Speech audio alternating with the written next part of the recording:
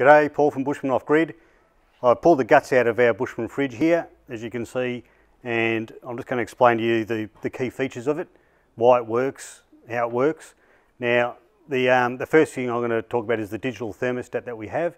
Now, our digital thermostat, little probes sits about 2 inches from the bottom of the fridge, which is always measuring air temperature, so there's no need for adjustment on your dials. Whatever you set it to, it'll monitor 2 degrees either side of that. So as the ambient temperature goes up, you don't necessarily have to keep adjusting the temperature. It'll just maintain that set temperature for you.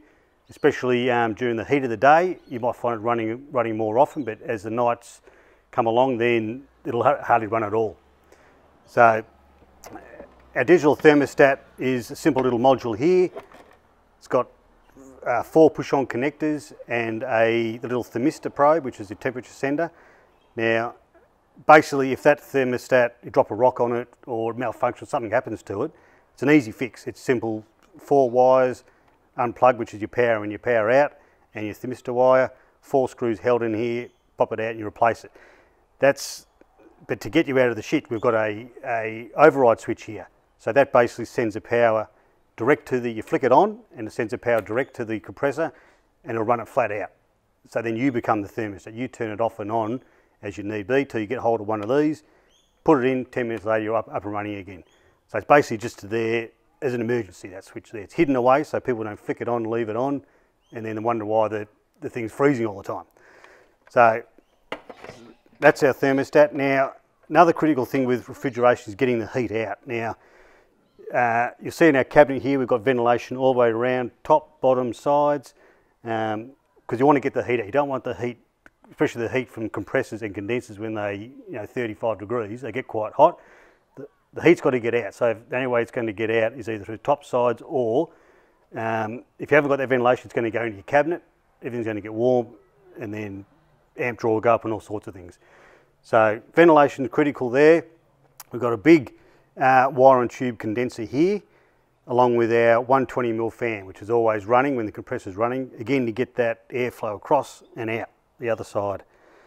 So another reason getting the heat out is our 240 volt adapters. We don't build them in, again for that reason, because you're trying to get the least amount of heat out of that area as you can. So having an external transformer, which is basically a 240 volt, again eliminates any more heat build up in there.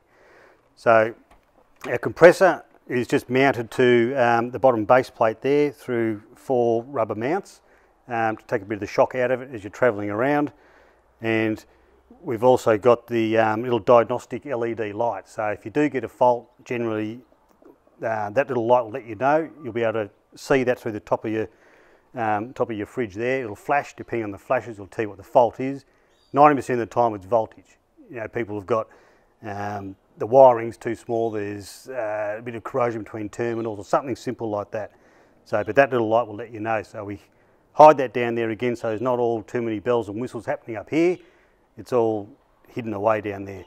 But we still put it there just in case. So if you can find out what's happening to your fridge, why it isn't going or something like that. Now compressor we run the BD35, which brilliant compressor. We sell probably 2,000 a year in all our products. They're the Rolls Royce. We don't get any trouble with them, which is why we put a 5-year warranty on them, because we're very confident with them. Now when the fridge is going, it's only going to be drawing between 2.4 to 2.6 amps. Now the only reason the amps are going to go up is if you get too much heat build up in here, which again is why we've got all that ventilation, or if your wiring's down a bit in your car. As volts go down, your amps go up. So generally 2.4 amps is what you should be running at. And that's only when it's going too, not all the time. So the fridge itself, running as a fridge, it might only be on for 30% of the time at a 25-degree day. So 16 amp hours in 24 hours is roughly what it's going to be using, which is not a lot. Good battery, good wiring, you're going to run this thing for 2 days easy on a 100 amp hour deep cycle battery. So that's pretty much the more technical side of the fridge. I can go in a lot more detail, but that's pretty much it. So there we have it.